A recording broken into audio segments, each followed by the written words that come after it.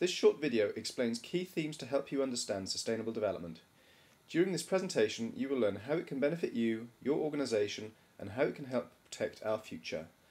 This video seeks to add to your basic sustainability knowledge and explains a great framework to help address it in ways that are attractive, positive, and attainable.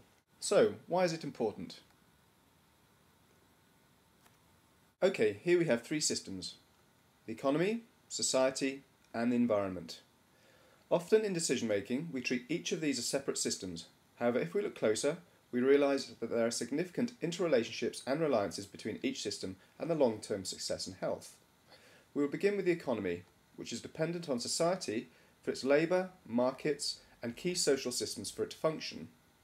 Both the economy and society are dependent on the environment, which provides them with raw materials, food, clean air and water, and many of the systems upon which they rely.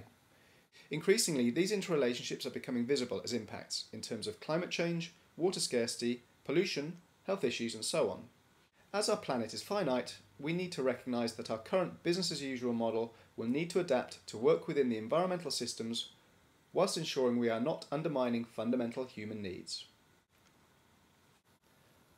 Our growing population is consuming ever more goods and services produced by our businesses, in turn depleting resources whilst increasing pollution. At the same time, we're undermining the capacity of the environment to provide the resources and natural systems upon which we ultimately depend.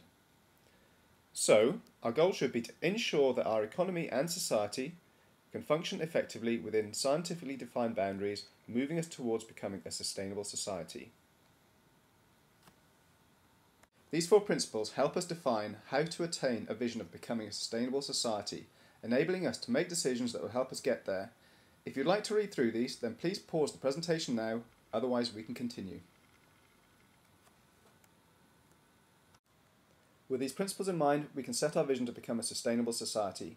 Using a strategic planning approach called backcasting, we now know what our vision is and can consider our current reality, understanding the impacts and actions that we make today. To be sustainable, we have to plan and eliminate activities that are unsustainable according to the four principles. This won't happen overnight and can be based on an ongoing ability to obtain a return on investment whilst providing a flexible platform that will take us in the direction of our vision. Sustainability is a positive strategic process, and the sooner we act, the easier the transition will be, maximising opportunities and meeting our own individual and collective needs illustrated on this frame. Please pause if you need more time to read this. By looking at sustainability strategically, we can prepare for the future using a long-term vision to align decision-making whilst also generating short-term benefits. I hope this short presentation has helped you better understand what sustainability is, how crucial it is, and how it relates to you and your success.